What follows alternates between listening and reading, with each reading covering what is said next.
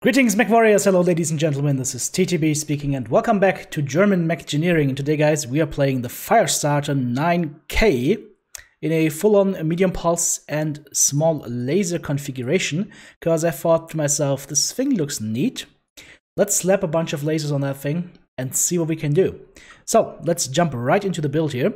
The basis for this build is going to be an XL245 engine. Very important, 245, not 240. They have the same weight, but the 245 is a little bit faster. You can't go with the 250 due to weight constraints here. Now we're adding 2 jump jets, so we have a little bit of jump capability, but not too much, just enough to get us around 14.8 jump distance.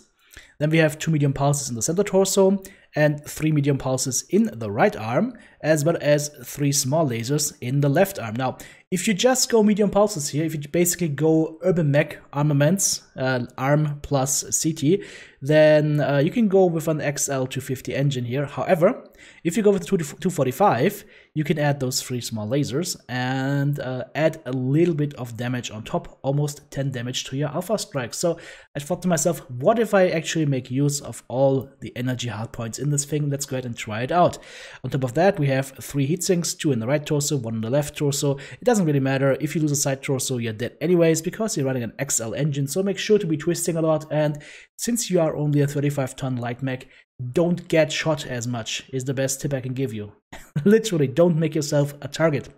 Now let's go ahead and have a look at the skill tree, because there are some skills in here that are complementary to this build, and that will help with that as well. So, for the firepower tree, this might look a little bit weird, but there is method to my madness.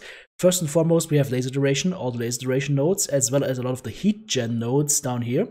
In fact, we have all the heat gen nodes and all the range nodes. What I don't have is all the cooldown nodes, because I figured I don't really need that cooldown that much.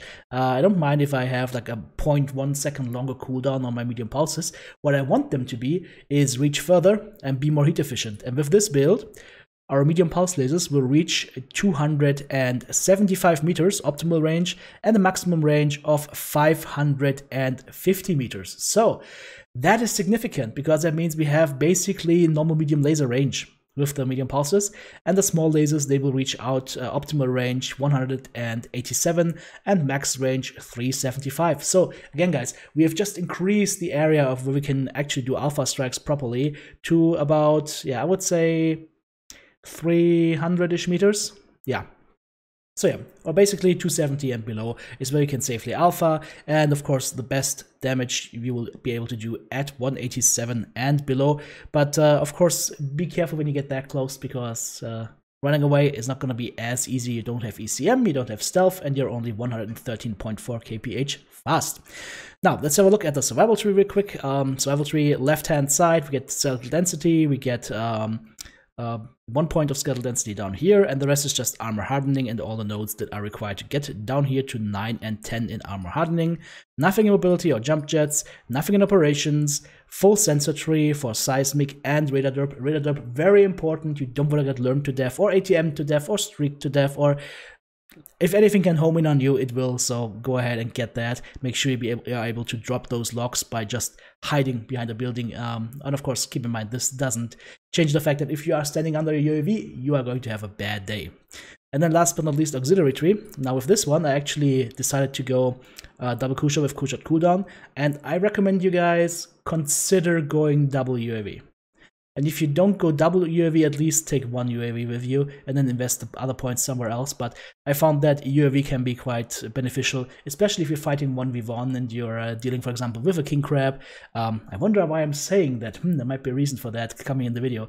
But yeah, it's really helpful for your teammates to A, always know where the enemy is at, and of course B, to send some long-range love your way and help you out in duel against said king crab. So that being said, that is the build for today, guys. Let's go ahead and take this little Firestarter into a match and see how it performs. Let's jump into the dropship. I'll see you there.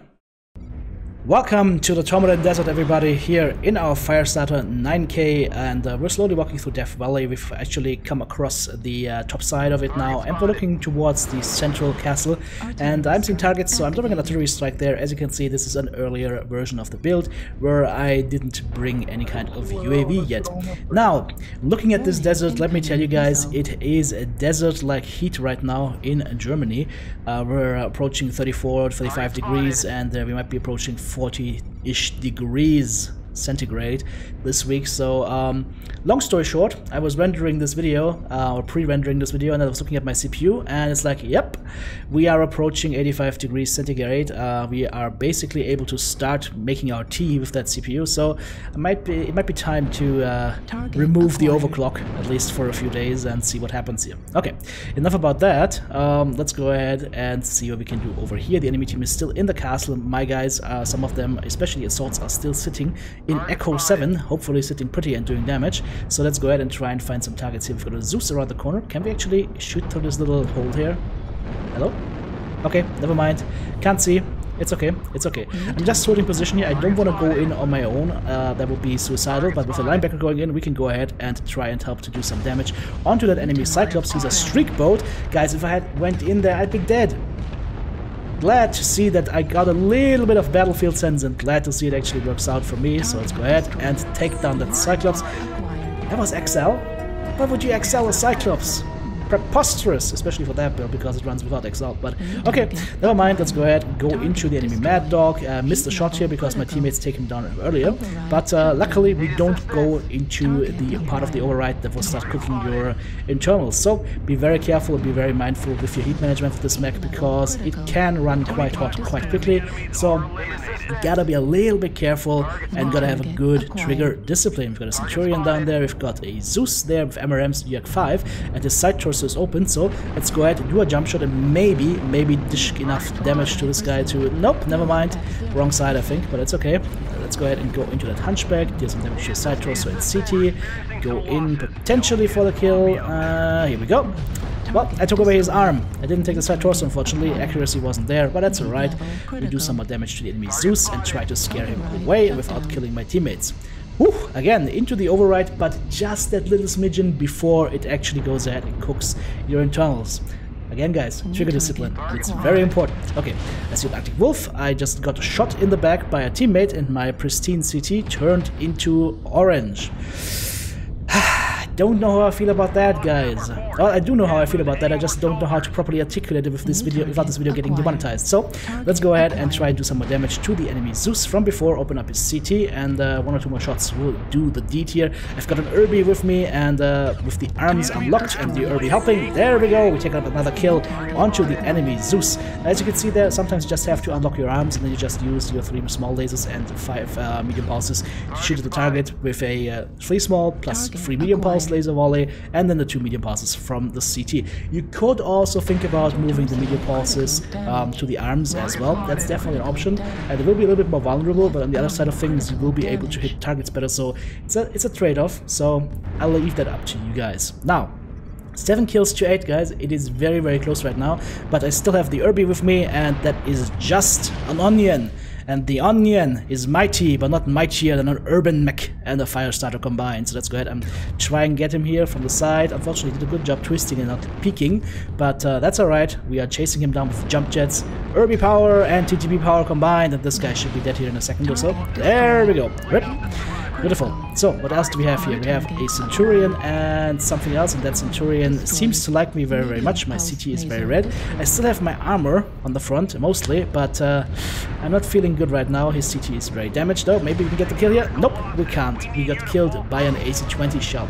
I would go ahead, go on the record and say that, guys, had I not been shot in the back by my teammate, I would have lived through that, but it doesn't matter. In the end, the team pulls out the win, 12 kills over 9. TTB thinking about writing a snarky message to somebody who shot me from behind, but then thinking about, it's not worth it. So, 2 killing blows, 8 assists, 487 damage done, 5 components destroyed. I would say that's a solid round in a light mech with an experimental build. I kind of like it. and kind of want to play it a little bit more to see what it can do. Also, big shout out to the Irby, that was a solid and stalwart partner in brawling down all these targets, and both of us outdamaged all of the assaults, so we're good. Okay, jumping into the next match here, we are on Frozen City Classic, and I'm trying to see if I can get behind the enemy team and do some damage from there, maybe squirrel away a few targets, but it all depends on how hard my team actually wants to engage here. Now, it's a little bit weird to be all alone in Bravo 4, but I guess like even though it is captured with all of those nice flags out here, it feels weird that there's nobody here. Like, something's fishy. Something is definitely fishy. My artillery strike is hitting a few targets, that's nice, and then we see this. Hello, Mr. King Crab. Okay, it's a 682 King Crab. I have no idea what he's doing at this point in time, at this part of the map, but for some reason he's here. So we're gonna try and deal with him. And the problem is, I can't really engage him for a prolonged amount of time. And I'm in a spot where I can't really engage from more than 2 angles, which is not good, because that makes this whole situation very uncomfortable. I also am not fast enough to just run around behind him all the time, but what I can do is wait for him to make a move, and then once he makes his move, we go ahead and we attack, for example, right now onto his back side torso. Okay, now I'm thinking he's probably going to turn around here, but that's alright. We're just going to go ahead, give a quick peek, get a shot to target, and try and get back to cover. Yeah, I can't eat that many shots of him. Every shot that he does on any kind of component of mine does 12 damage, and if he does that twice or 3 times, that component is gone. So again, guys, we are just in a light mech. However, what we're doing right now is we're using 35 tons to keep 100 tons occupied. So right now, on paper, this is a win for my team. A net win for my team, or a net benefit to my team. Okay, so here's the situation, guys, where the UAV would have been insanely helpful to know where the enemy King Crab is, and then you would be able to go in on him. I don't have seismic on this one either, so can't tell where he's at, so I just have to try and guess and then engage like a madman into a King Crab, but that's alright. We just keep poking the bear 24/7 until the bear might actually kill me. I can't say. Oh, there, the bear is coming for me. He's coming right for me, and my poor right arm is taking the damage. That is painful. Oh, and now he's got a friend. Alright, so now we don't fight against 100 tons, now we fight against, what is it, 165, 170?